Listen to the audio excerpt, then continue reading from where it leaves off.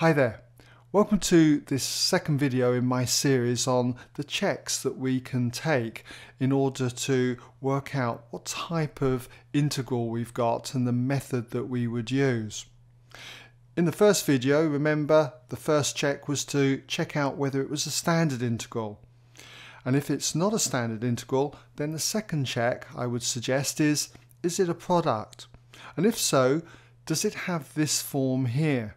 And if it does, the method we would use would be to integrate by inspection or by substitution. Now, here are three examples that typically have this form, and they are the kind of integrals that you're likely to get. And if you watch the tutorial I did for this type by inspection, then you'll know that it was based around integrating f of x and replacing x with g of x, and then we had to adjust for the constant a. And if you're doing these examples by substitution, then for the first one here, the substitution you would make would be that u equals 9x squared plus 7. And in this second example, the substitution would be u equals 5x cubed.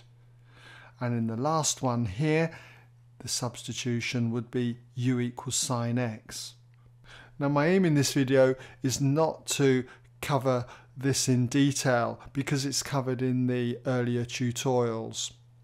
But if you'd like to have a go at these three integrals, I'll just give you a moment to pause the video and then I'll display the answers.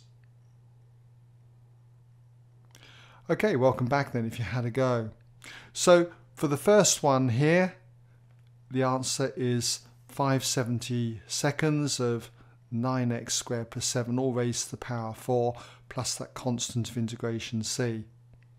And in the second one, it's 7/15 of e to the power 5x cubed plus the constant of integration c. And finally for the third one, it's 1/6 sine of x all raised to the power 6 plus the constant of integration c.